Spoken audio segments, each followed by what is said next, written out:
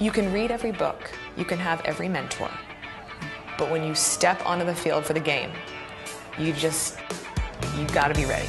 It just can be really hard.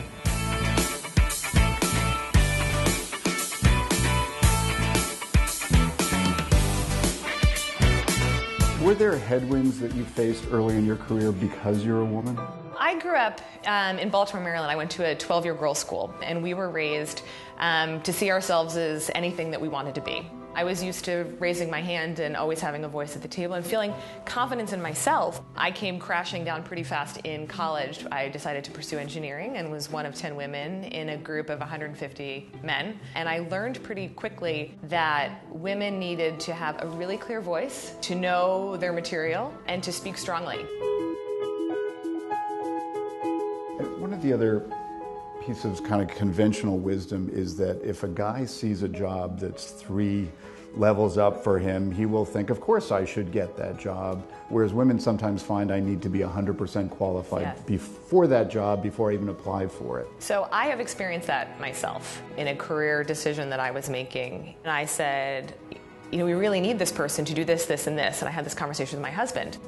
And he said, well, that's you. And I said, oh, but I couldn't throw my name in the ring for that. I haven't done X, Y, and Z, and I'm not ready for the role.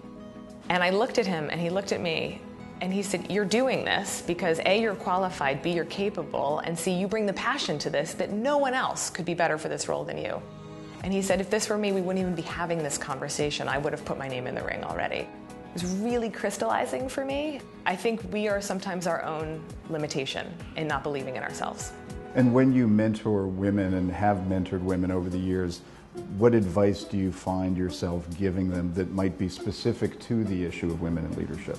One of the things I think that really informed my career was pivoting into a role where I owned a P&L. Understanding the way the mechanics of a business work, the growth levers that you have, the accountability of driving profitability for a business really enabled me to think critically, to build a team, to rally them around a goal.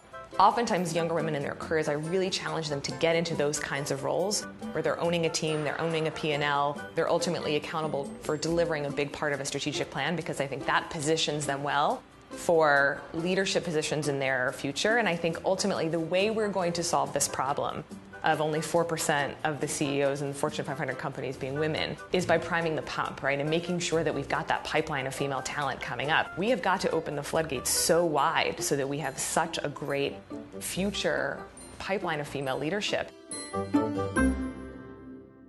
Hey there, thanks for checking out CNBC on YouTube. Be sure to subscribe to stay up to date on all of the day's biggest stories. You can also click on any of the videos around me to watch the latest from CNBC. Thanks for watching.